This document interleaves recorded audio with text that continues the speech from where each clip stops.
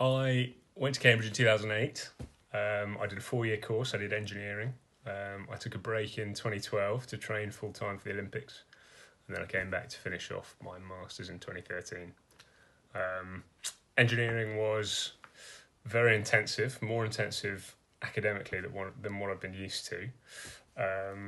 The course was very broad, quite general, and enabled you to explore lots of different avenues in the field, and it's obviously a very broad field. Engineering, it kind of means a lot of things to a lot of people.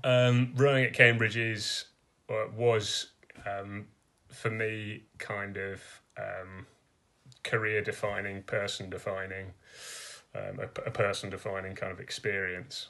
The people I met on the rowing team were challenging, interesting, friendly, and the bonds that I formed in my time at Cambridge are still very strong.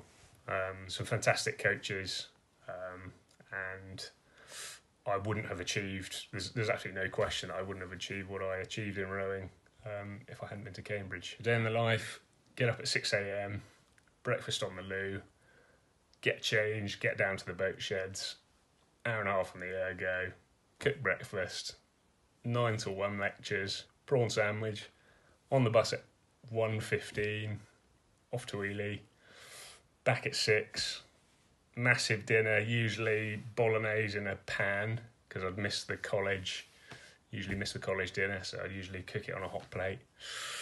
Then work till God knows when, hopefully 11 p.m. Latest.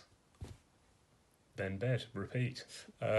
Now I'm the technical director of an engineering company.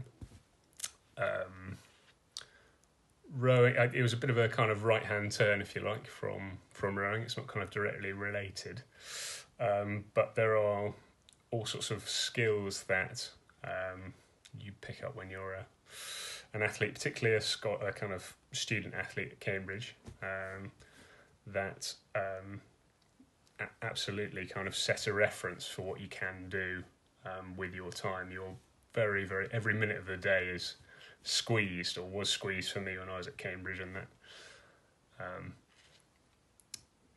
that experience is something that I draw on quite regularly now.